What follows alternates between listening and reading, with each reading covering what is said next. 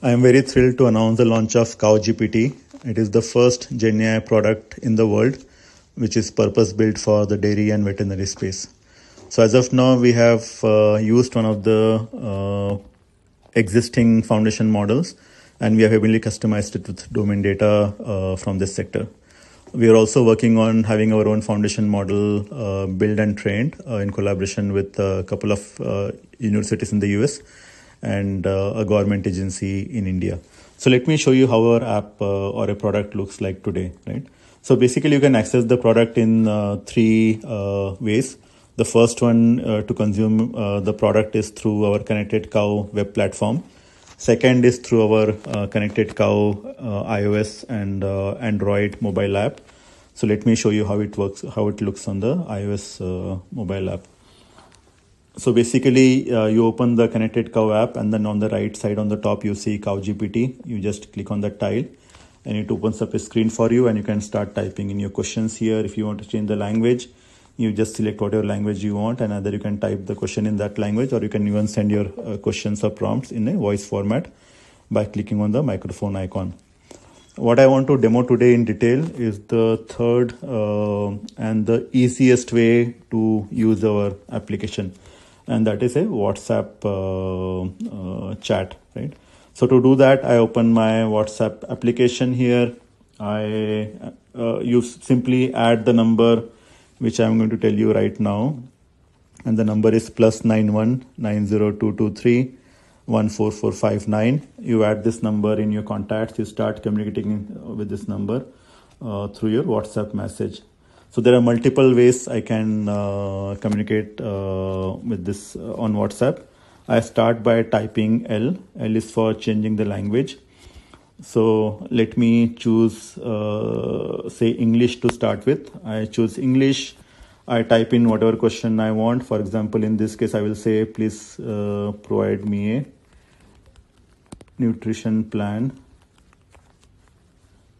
for 4-year-old.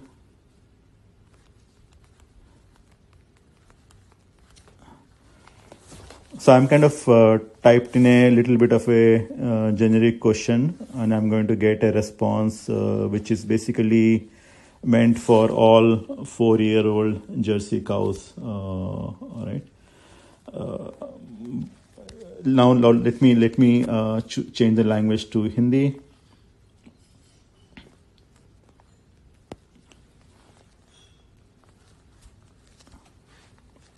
So definitely I cannot type in Hindi, so I will ask my question in voice format. मेरे पास 4 साल की गिर गाय है जिसका वजन 520 किलोग्राम है। वो दिन में 12 लीटर दूध देती है।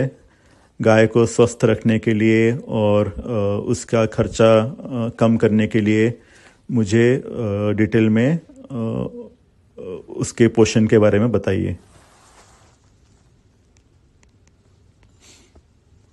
So my question was a little bit more specific. I'm going to get a slightly better response with the kind of prompt I have asked. So it's going to give me a response both in Hindi text, and then also convert that into the voice format. So let's wait for that. So basically I got the response a little bit more specific based on the milk yield and other parameters in text in Hindi. And now I'm also going to get the response in the voice format, which I will going to listen to. गिर गाय को स्वस्थ रखने के लिए और उसका खर्चा कम करने के लिए आपको उसके पोषण का विशेष ध्यान देना होगा। यहाँ कुछ महत्वपूर्ण तत्व हैं जिन्हें आपको ध्यान में रखना चाहिए। एक, चारा। गाय के लिए अच्छी गुणवत्ता वाले चारा का उपयोग करें। उसे प्रतिदिन 15 से 20 किलोग्राम चारा। So now both the questions we asked were kind of generic questions. Imagine a situation where I am a dairy farmer. I have a cow which is registered on Connected Cow platform. I can ask very specific questions about my own cow. I don't have to get a generic responses which are meant for every other cow in the world from that breed or from that age group, right?